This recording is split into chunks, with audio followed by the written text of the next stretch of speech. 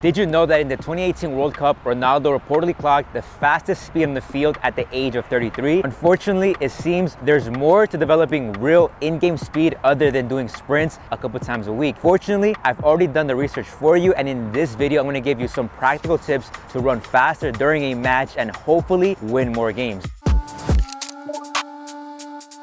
1. Repeated sprint ability. According to science, repeated sprint ability is the ability of an athlete to recover and maintain maximal effort during subsequent sprints. For example, an athlete who has excellent RSA will be able to run faster towards the end of a game. On the other hand, an athlete who has poor RSA becomes very slow throughout the game, even if they started out very fast. Number 2, intensive tempo runs. If you want to improve your repeated sprint ability, then intensive tempo runs is one of the most effective ways to do so. Charlie Francis, one of the most respected coaches in track and field, defines intensive tempos as lower intensity sprints with incomplete recovery. According to this study, one way to perform this type of training would be with a sprint that lasts under 10 seconds with a recovery time of under 60 seconds. If you're wondering how to add this into your training, intensive tempo runs are preferably completed towards the end of the week. However, this is only one part of the equation, and the next point is equally important. Number 3, in-game sprints. Athletes must run fast as they react, turn, stop, start, and complete many other maneuvers in awkward positions. Here are 5 in-game sprints to train for. Curve line sprints,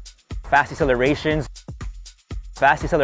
and reaccelerations, fast decelerations with quick turns, fast decelerations with quick turns, and reaccelerations. 4. Improve your 40. I've been thinking a lot about how the 40-yard dash, which is 36.5 meters, is a foundational sprint distance to focus on for most team sport athletes. Here's why. Less than 40 yards, you're not able to really hit your top speed. Longer than 40 yards requires you to work on speed maintenance, whereas 40 yards is a solid distance to work on your starts, acceleration, and top speed. That's 2 minutes. Hope that helps. If you want to see a full acceleration workout approved by an Olympian, click here.